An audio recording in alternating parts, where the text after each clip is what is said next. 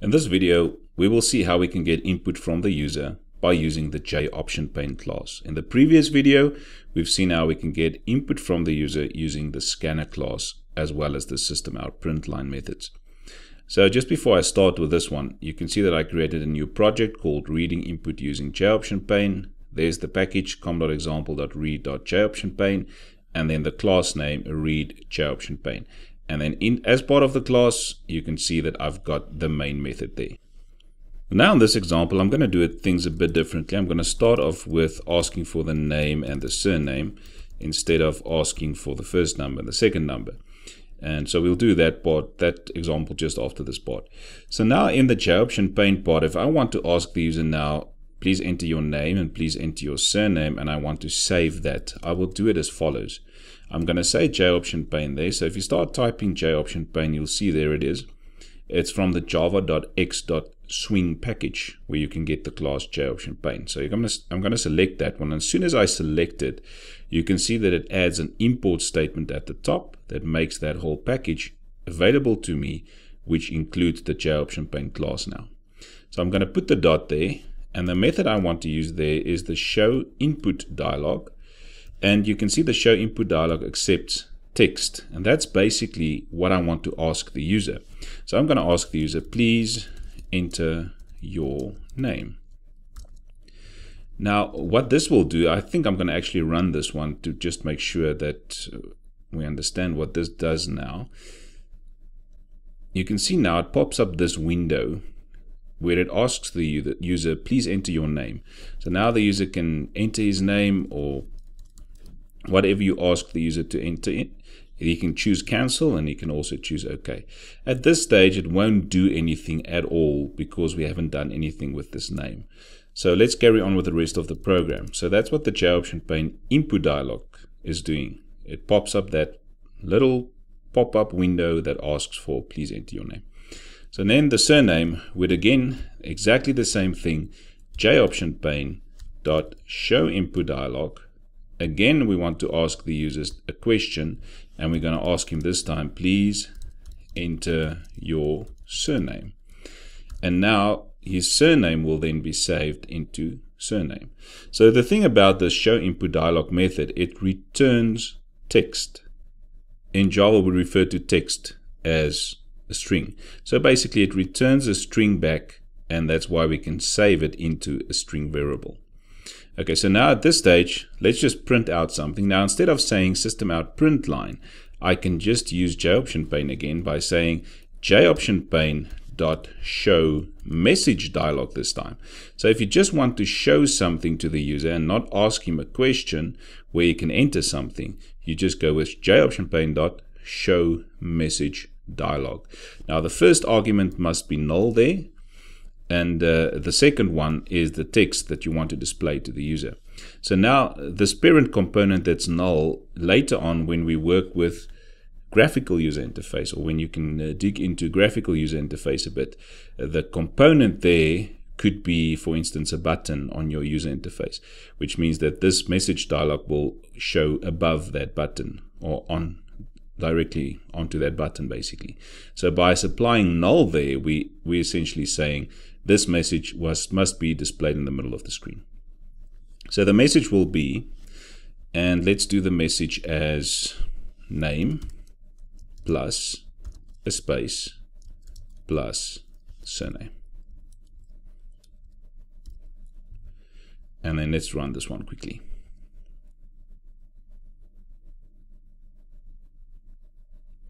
Right, so it asks, please enter your name. I'm going to enter the name John. Okay, please enter your surname Rambo.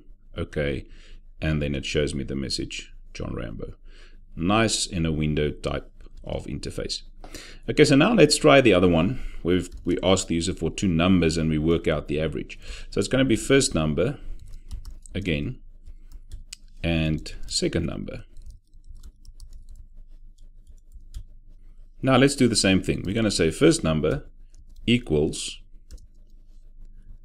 JOptionPane dot show input dialog, and we're going to ask the user the question, please enter the first number.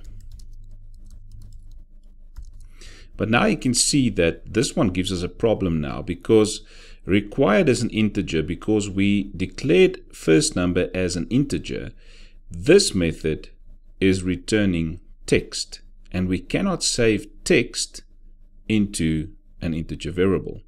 So there's some steps we need to follow now to convert whatever the user typed now to an integer so that we can save it back to this one. So let's do this one a bit different. I'm going to create a variable there for the string.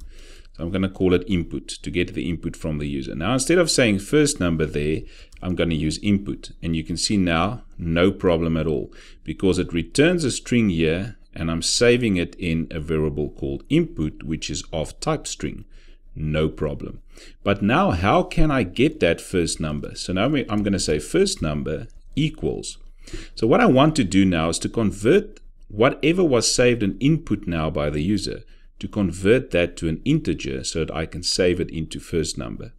So now how do you convert it? If you want to convert from a string to integer, you're going to use the integer class, integer.parseInt. So it's one of these parse methods. And I'm going to say integer.parseInt, and I'm going to pass in the input that I got from the user as text. So the integer.parseInt method will take the input, convert the input to an integer, and then save it into first number. Let's say that this one was actually declared as a double.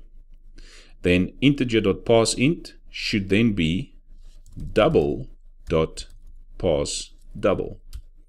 And then you indicate the string that you want to pass there. In this case, again, the input.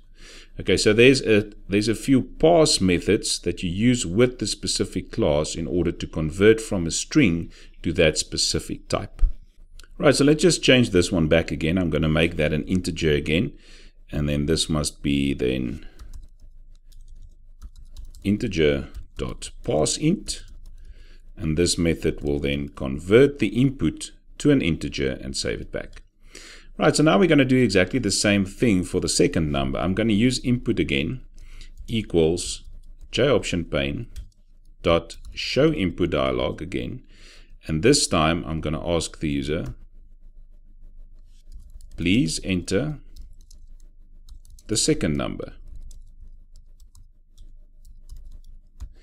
Okay, so now we can enter the second number. The second number is saved then as text into input, which is declared as a text. But now I want to have it as an integer. So I'm going to say second number equals, again, integer dot parseInt, which will convert that input for me to an integer. So the input is whatever the user typed. It's saved as a string, and that string we will take, convert it to an integer, and save it back into second number. So now we've got the first number and we've got the second number. Now let's work out the average.